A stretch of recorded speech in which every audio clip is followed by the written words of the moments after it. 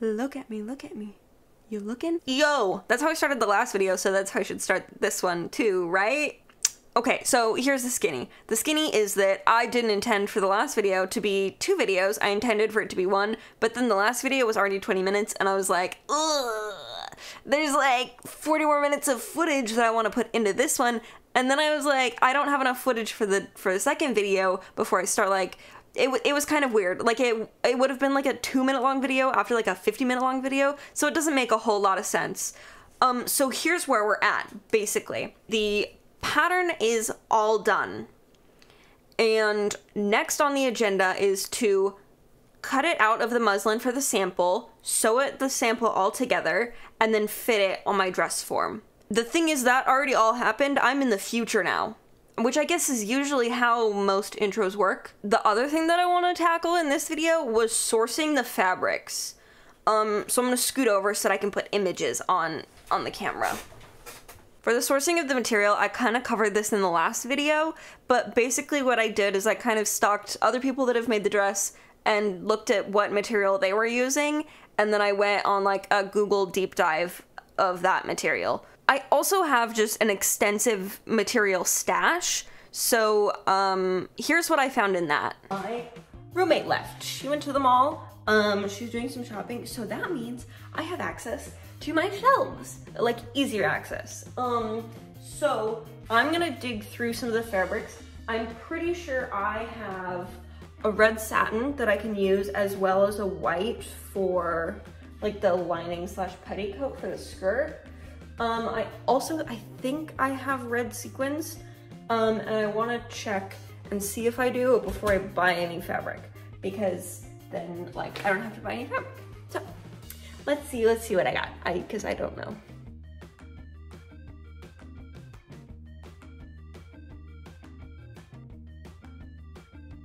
I hit the jackpot almost immediately.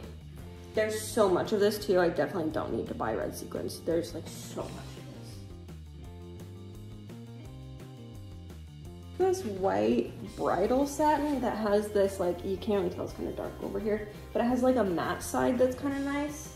I'm gonna keep it out just in case I want to use it, but I think it's gonna look like too nice, if you get me.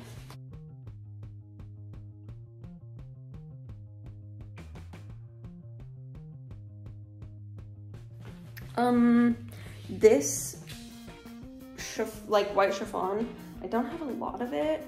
I might be able to use pieces of it as like just ripped pieces at the bottom, do like the top maybe out of the nice stuff, and then have like some of this with like the raw edge at the very bottom. So we'll keep this out, and I might even have more of this in that bin.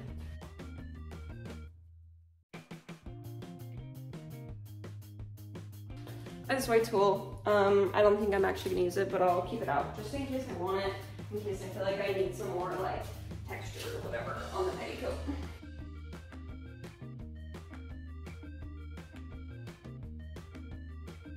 Oh, I thought this was muslin. It is not. Okay, I'm putting half of this back, but I found more of the chiffon, and I found more of the white bridal satin. But then this other one that I thought was muslin, it's not, it's going back.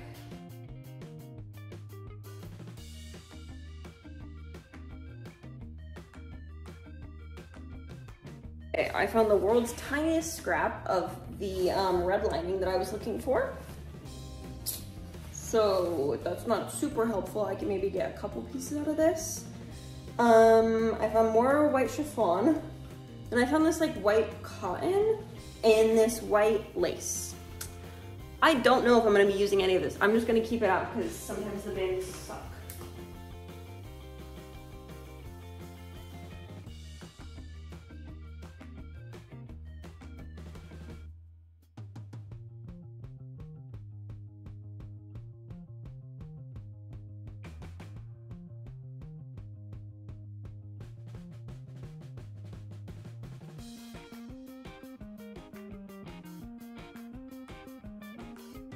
Well, it looks like we are buying red satin. So, okay, like pretty good material stash, but also not really. Yeah, so we got sequins covered. I don't have to order more sequins. I literally found the sequins that I would have needed online, but now I don't need them. I'm glad I didn't buy them because I have an excess of sequins, apparently. Second, okay, I swore I had more red satin than that. Apparently I don't. That's fine because I know where to get satin pretty cheap. One of my absolute favorite places to buy satin and like just general fabrics on the internet is Psy Fabrics. They're like an incredible LA business. I adore them. When I lived in downtown LA and I could walk to the fabric district, if I couldn't find something there, I would order it from Psy Fabrics. It's literally where I get all of my satins, all of my sequins, almost all of my sequins, like organza, lining material, anything that I need that I know is going to be like $15 to $20 a yard at Joann's, which I'm a Joann's hater. I know. I grew up there. I know her. But I was spoiled and I can't handle Joann's anymore. The red satin that I bought is the China faux silk lining, 58 inches wide, because that skirt is going to be the death of me. But it goes for $2.95 a yard, and it's just a lining, so I don't need anything super heavy duty, you know? But also, if I did need something super heavy duty, I could get it from this same website for almost the same price. The white material for the underskirt that I got is a little bit, I think it's gonna be a little bit more heavy duty. It says lightweight, but I don't believe it almost. So I just got like a white blackout lining. It was $7.75 a yard. I didn't need nearly as much as the red. I think I bought 2 yards. Yeah, I bought 2 yards of white, 4 yards of red, and then I think I wanna say I probably have like 4 to 5 yards of sequins.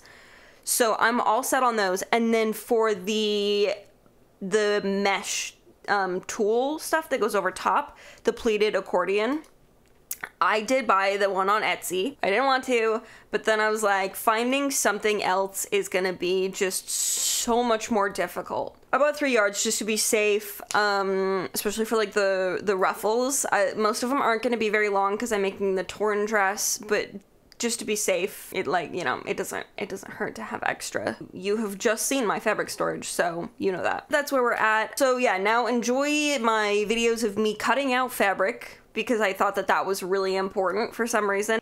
Basically, all I did was lay out the pattern pieces the way that they go on the muslin. I'm showing you that I like using the thinner pins rather than thicker ones. Also, please ignore this random piece. I realized later that I don't need it. I spent like 30 minutes trying to figure out how to lay out all the pattern pieces on the muslin, and then I just went back to originally how I had them.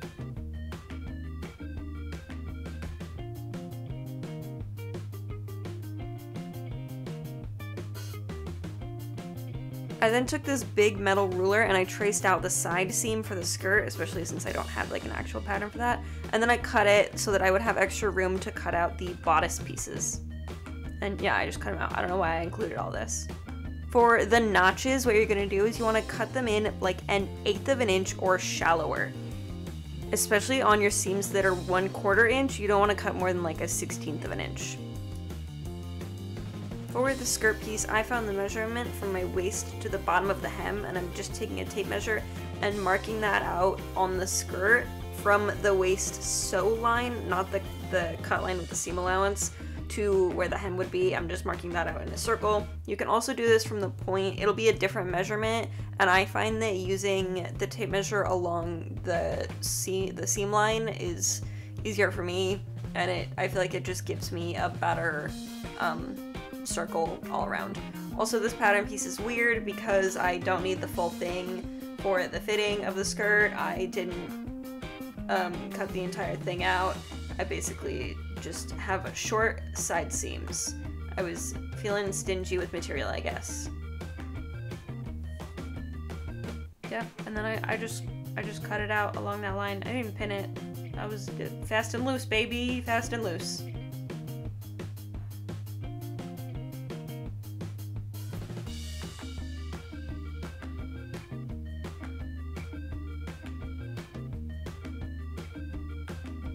All cut out. Don't forget to mark your notches. So there's a whole section that I didn't include here because it just felt really repetitive of me cutting out the rest of the skirt.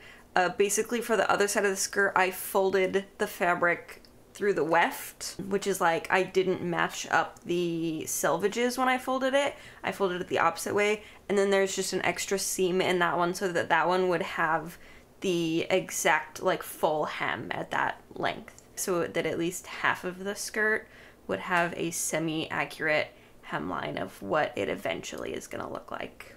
I also just want to reiterate that I filmed this section the same day that I filmed the pattern making. There are a couple bits of footage that I have a fan running and it's kind of loud. I do turn it off, so sorry about that, but that's just what happened. It was really hot, I was really sweaty. I'm just being real on the internet, guys. Man, I'm trying not to cut it all out. I have to go rescue my sewing machine from the closet that it has been trapped in for the last 2 years. I'm gonna be figuring out how to set up my sewing machine out here because I don't want to fuck up my desk setup, and I don't really have any other desks unless I put it on the kitchen table. If I put it on the kitchen table, it won't move. So I'm gonna figure out how to set up a standing sewing machine, which I have stood up and sewn before.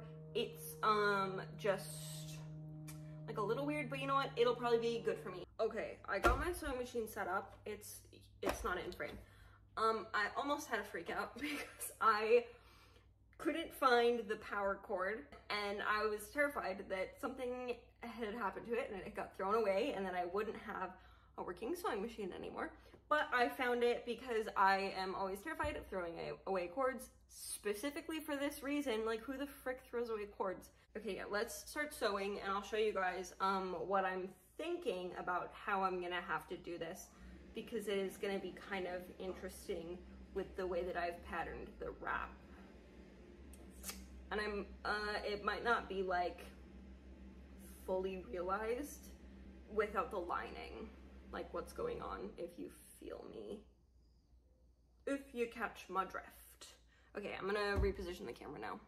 Okay, so I actually have 2 camera angles set up. I have this one so that I can kind of show you what I'm doing, and then I have the close one of just the sewing machine, which I'll probably end up moving this one around. And also my camera's been overheating in like 5 minutes, so we'll see how long that lasts. Okay, so I'm just gonna start from the back probably. So I got my side back and my back, and I'm gonna pin them together. Great. Okay, so I'm just taking 2 pieces, and you can see my notches. So I'm gonna line those up. I like to put a little pin there, and then I see my notches. I'm gonna line up the edges and the notches, and put a little pin in the top like this. And then I always run my pins like this. I never run them like side to side like this, just because that's how I was taught. I was always taught like it doesn't let your fabric like slip side to side, especially where I have this little bit of ease in the pattern. If you didn't watch my uncut video of the pattern making, you don't know what ease is. Ease is basically what makes stuff round. So it's anywhere from like a 1/16 to an 1/8 of an inch is really all that you want to go. Basically that just is extra on one side of your pattern so that it can make stuff round. Because we're going from a flat line, a flat surface, to round, you need like a little bit of difference in it to realize that. Does that make sense? I hope that makes sense. So you just want to like pull it tight, but don't like pull it, like stretch it, and basically just like distribute it evenly. Okay, I changed the presser foot. I also downed my my tension. You can see how it's like, you can see the bobbin thread on the front, and then it's also kind of like wavy. That means the tension is way too high. So I'll have to like unpick this and do it again. We're living fast and wild. Don't do this. The easiest way to unpick something, don't use an X-Acto knife, but basically just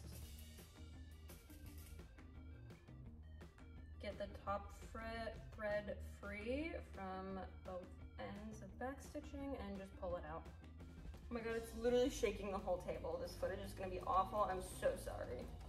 This is where it's gonna get interesting, is the way that I have to sew the wrap on this on the front. Cool, so let's start off with our front pieces. And we want this side over top. And then, okay, so that is our middle there. So this is what it's gonna look like. These pieces need to be sewn on like this. Okay, so I'm basically going in and pinning all of my notches, like so. And then I'm gonna pin the ends together, like so. Okay, so see how it doesn't line up there, how it's uneven? That's called ease. So I'm basically gonna slide it and like give it a little tension until it matches up, and then I'm gonna pin it in the middle. And if I feel like there's gonna be more ease that isn't gonna be like, that's gonna make it harder to sew, I'll pin it again on each side and just basically try to make it as even as possible. Like I'll probably have to do that here because there's more ease on the top than there is on the bottom. So basically gonna do my best to center the ease.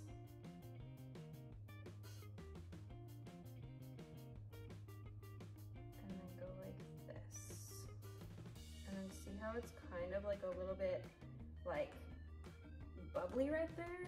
That's fine because it's on the other side of the seam allowance. So that like literally like this is our seam allowance here at 1/2 inch, and this is just like the roundness and the fullness. So I'm gonna pin both sides and then I'm gonna sew it and then we'll come back. I wanna press my seams, so I have to clip my seams. This side of the seam is pulling, so that means I just need to clip like into it so that it has more ease to be pressed. This side is gonna be too big, so I wanna clip these into it. So I'm just gonna clip in along the curve. And usually I just clip the notches down. And you don't wanna do this until you know it fits, because obviously then you don't have any room to take it out because you just cut your seam allowance. And I'm gonna cut the little V. This is like the most awkward, weirdest angle ever. And I'm like only gonna clip it where it needs it because otherwise that's just overkill. And then I'm gonna put a couple clips. I know that it goes in right here. I'm gonna put just a couple clips in there. And then that side's done. Moving on to the skirt, because this is all done. We have our mistakes half that has just the absolute wildest side seams. And that's definitely gonna be fun to figure out, but I need to sew the other half together first. I basically just need to take this edge that has the selvage and sew it at 3/4 seams so that that then becomes our, probably center back is how I'll have it. And then this side will stay our side seam. And yeah, that's what it's gonna look like. Done.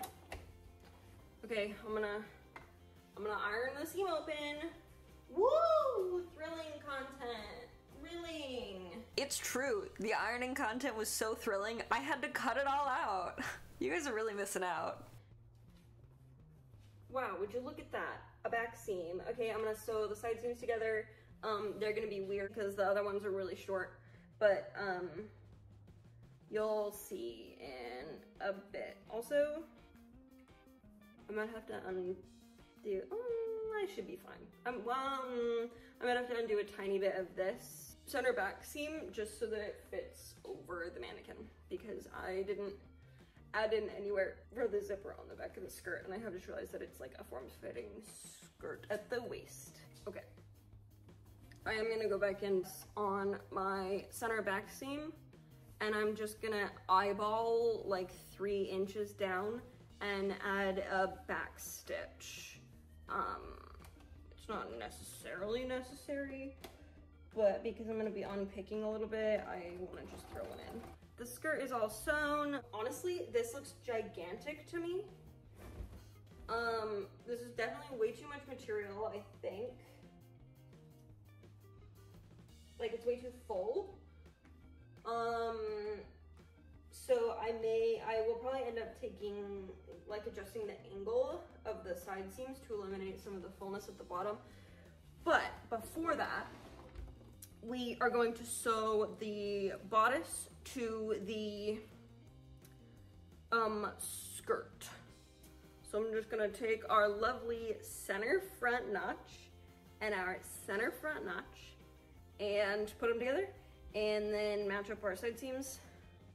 The center back is gonna be a little funky because of the zipper overlap. So let me show you what we're gonna do in just a second. I guess technically I should have walked the circle skirt and the bodice pattern. Walking a pattern is basically when you're almost done, you take your sew lines and you literally just like put them on top of each other, like the paper on top of each other, and you just inch them along as if you're like almost sewing the paper together but flat, and just make sure that you don't have an excessive amount of ease. You really don't want more than an eighth of an inch probably of ease. Otherwise you're just gonna have ruffles and it's just gonna be really difficult to sew. Yeah, but you want to walk your patterns to make sure that your patterns work and that everything is sized correctly and that nothing's not gonna match up, basically. That sounds like a lot of effort. Oh yeah, so like I definitely should have walked it because they don't match at all. Here I go proving my own points. This is why you walk your patterns. Always. Or at least check your measurements, bruh. Like, double check your math, man. It's not worth it when you have to fix it at this point. We're gonna think about this for a minute. Okay, so my math somewhere got messed up by about 2 inches, which is so fun, and this is why you walk patterns. Here's what I'm gonna do. We're playing this fast and loose, right? I'm gonna pin like the first quarter, and then I'm going to mark where it comes to. And I'm basically just taking this and taking my excess, and then I'm basically just gonna mark where it should be lining up with the side seam, okay? And then I'm gonna do the same thing on the back panel, and then we're just gonna take the excess out of the side seam of the skirt. Does that make sense? I'm just gonna sew a thicker seam. My goodness, my math was so off somewhere. Okay, now I'm gonna unpin everything. I love karma. This much excess. So I thought it looked gigantic.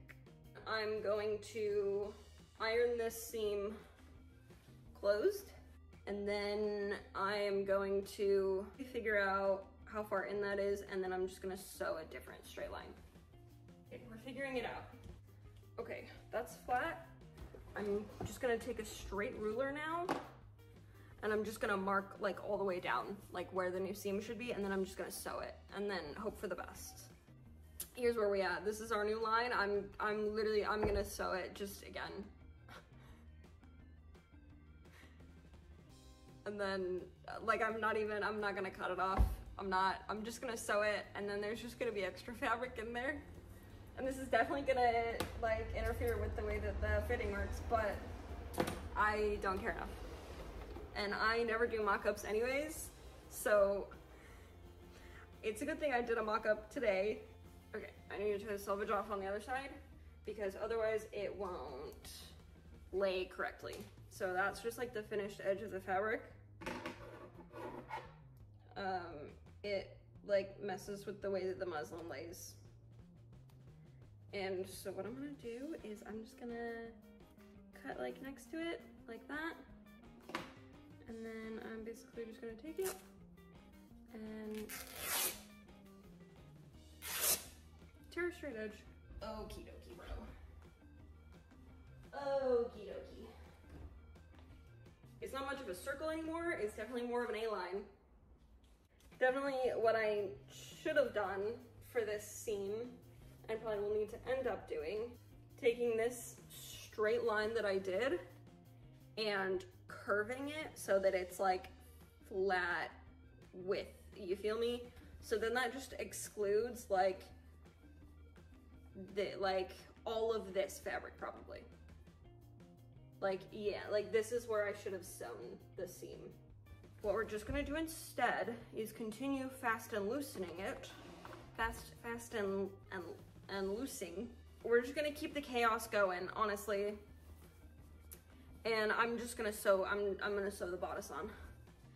And then I'm gonna literally open my mannequin for the first time, my dress form, get it on there, and see how we're going from there. Oh, I also definitely measured it from just the seam allowance and not where the finished seam is gonna be. So the side seams aren't gonna be even. I'm doing so good, I know. You know, just that sizing debacle really just threw me for a loop. I just don't know what to do anymore. Okay, let's try this again. So I am pinning it to the skirt, starting at the center front, and then putting the side seams together, which are now like wild and weird.